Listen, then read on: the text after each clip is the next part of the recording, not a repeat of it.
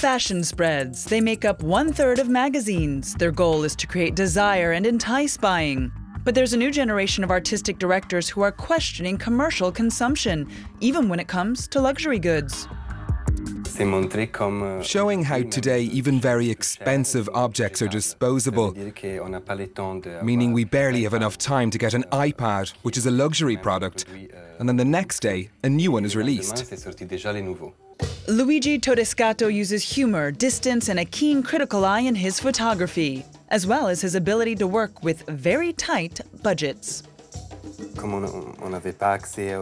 We couldn't use high-end jewellery, so I cut ads and photos of jewels from magazines, and we taped them onto the girl.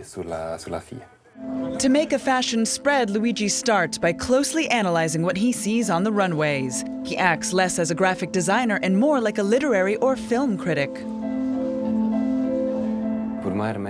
For me, Hermès represents true modern elegance, being able to dress in the morning and be perfect until the evening. The world of luxury includes military uniforms and sportswear. The artistic director incorporates this new social trend into his work.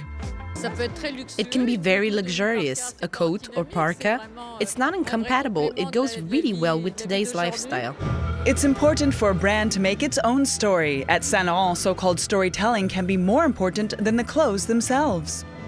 In previous collections, Eddie Slimane showed punk and rock and roll silhouettes. Now it's a little more grown up. Nice coats and beautiful jackets.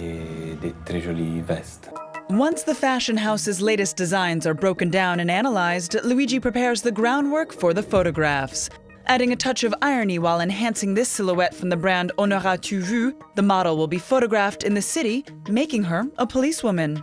Because reflection on fashion's values is a reflection on society's values. Turkish designer Ümit Benan was inspired by the first African-American baseball player, Jackie Robinson. Well, I don't do fashion, I do life.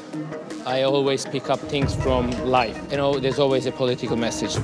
Fashion spreads can have a clear message. Consume, but don't be fooled by what you consume.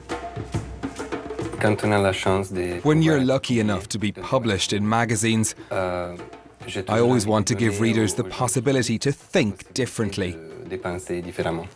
Today's magazine readers are more educated and have a more critical eye than in the past. It's no longer simply the logo or the brand that drives buyers, but the quality and history of the clothes.